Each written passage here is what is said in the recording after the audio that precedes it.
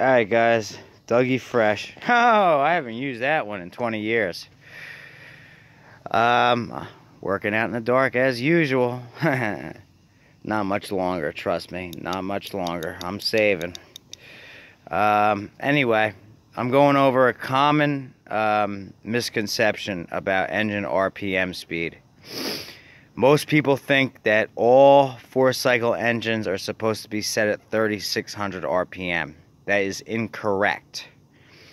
Snowblower engines, particularly the Tecumseh horizontal Snow King line, are all supposed to be set at about 3,600 RPM via the manual. This Tecumseh vertical engine on this lawnmower does not get set that high, 3,600, and this thing would be racing like a NASCAR, okay? The manual on these say that they are supposed to be set at 2950 plus or minus 150, as far as I remember. So, with that said, if 2950 is the starting point and you can go up 150, the highest you're really supposed to go on these is 3,100, okay? Lowest would be 28. 28's too low. This one, I could tell when I ran it, it was a little too low. Okay, I would say it was running at, if I had to guess, I'm looking for a clamp, because we're going to need it. If I had to guess, I'd say it was running at about 2850. Hold on one second. Alright, clamps on. And also, to be fair, you can go a little bit higher than 3,100. I like to go to 3,150. It makes it sound a little bit more powerful. And then when someone comes to listen to the mower, if they looked at a few of them and they hear mine, they're going to be like, damn, that one's got more power. So I like to set mine at about 3,150, but 3,100 is right around where you want to be. You go up too much higher than that, it's going to burn oil faster, and it's going to wear out the oil faster, and you're going to burn oil quicker, but you will cut the grass nicer. So let me show you what needs to be adjusted. There's Fart Man. You see why I call him Fart Man? Fucking car sounds like a fart going down the road. He actually thinks that's cool. I don't know, it sounds like a fart to me. Right? Nothing but a big fart just came down the road. There he goes again. Big fart. He's Fart Man. That's his nickname. I don't think he likes it. That's why he gave it all. Anyway, here we are.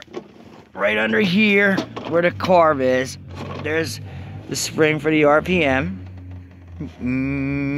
Hold on. Right. Hold on. It's hard to catch from here with all these covers in the way. We'll get it. Right there. Right there. See it? There it is. That needs to be pulled forward a little bit to speed it up. If you push it back, it'll slow it down. I'm going to hook the tachometer up to it. We're going to see what it's running at currently, and then I am going to bend that thing forward until we're at about 3,100 or 3,150. Give me 1 second. Just to be clear, that is a modified exhaust. It is against the law. That noise is what you would call a nuisance. If someone did call the police, he could easily get a ticket for it. Of course, I'm not going to call the police for that. But if they're racing around here going 60 miles an hour and doing that shit, I call them. I had to call the police once already.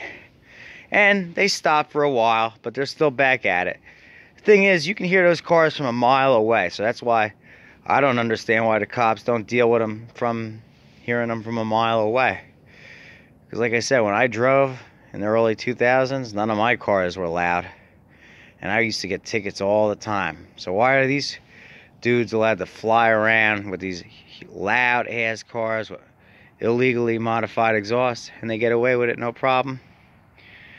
Well, it's because of it's the times we live in. You know what I mean? Unfortunately, law enforcement does not have the support it had 20 years ago. We've got this whole deal with defund the police. A lot of people don't like the police anymore, and it's just making it harder on them. So, unfortunately, okay, that's enough about that. Let's get to it. All right, we're all hooked up. You ready to see where we're at? Let's start this up and see where we're at.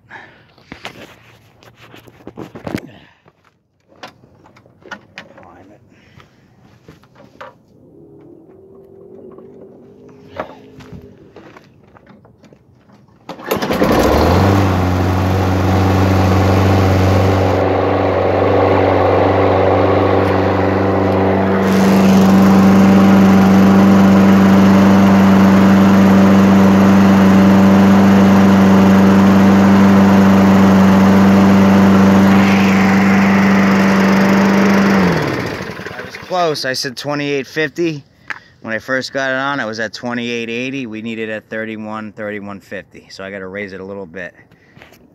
Don't do anything or say anything to me. I do not need to cut my fingers off.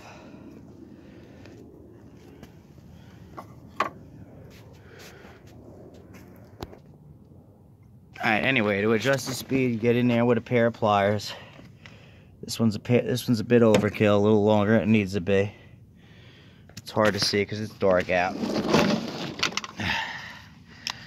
But let me see it. Okay, it's right there. Get in there with a pair of pliers. Hang on. I gotta get a tripod. It's coming. The days are coming, my friends. I'll just bend it with a flathead screwdriver. Alright, see that? Yeah, right.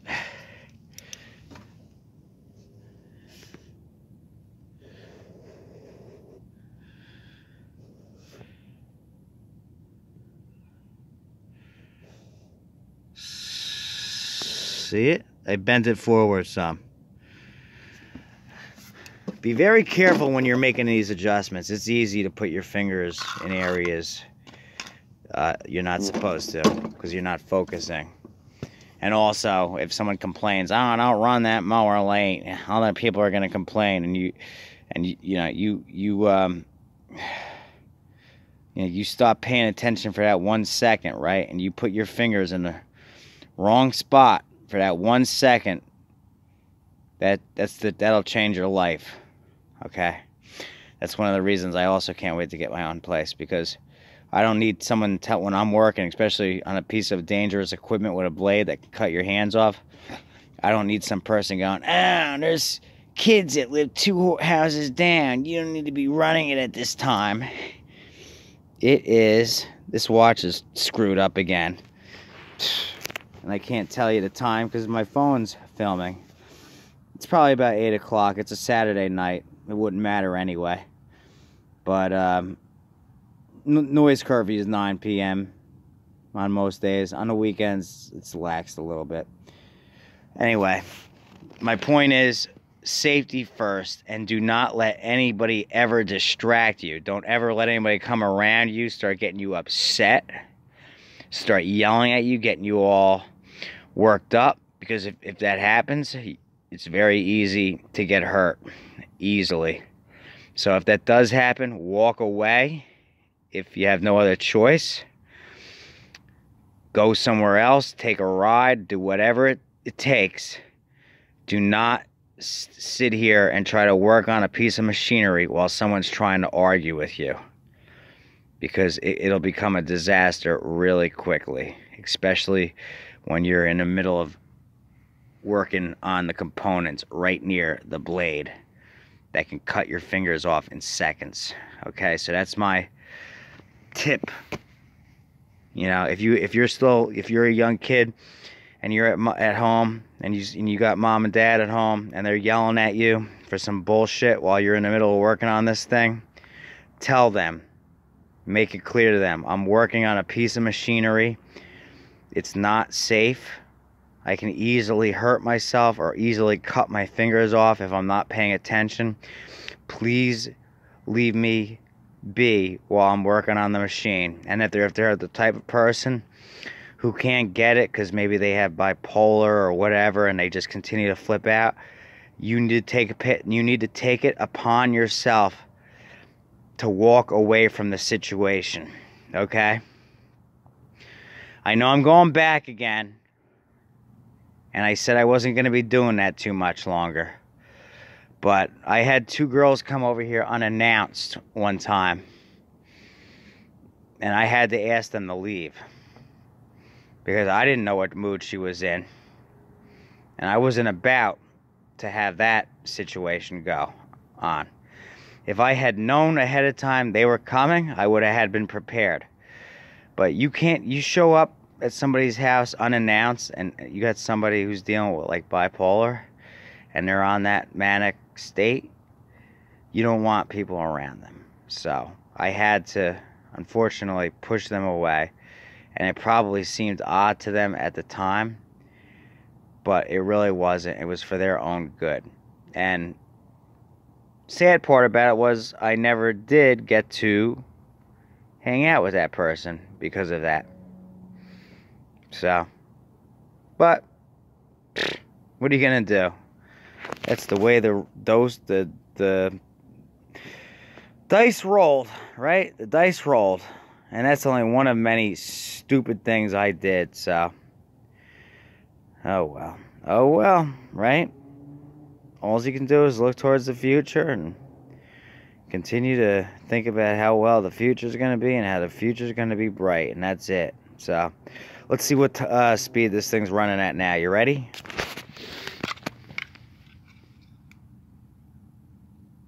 We went 3,100. I'm going to say it's at 3,150. If it is, that's going to be good enough.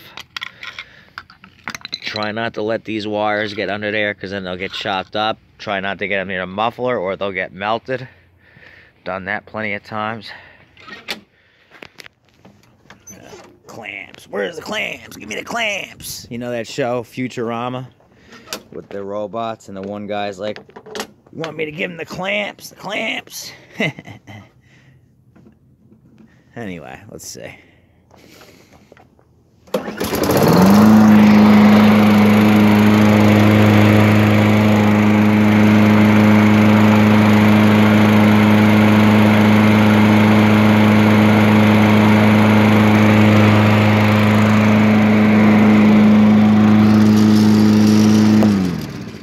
Perfect. Slightly over 3,150. The engine runs like a top. The next person that hears that thing is going to be like, wow, that thing runs nice. So, and that's how it's done.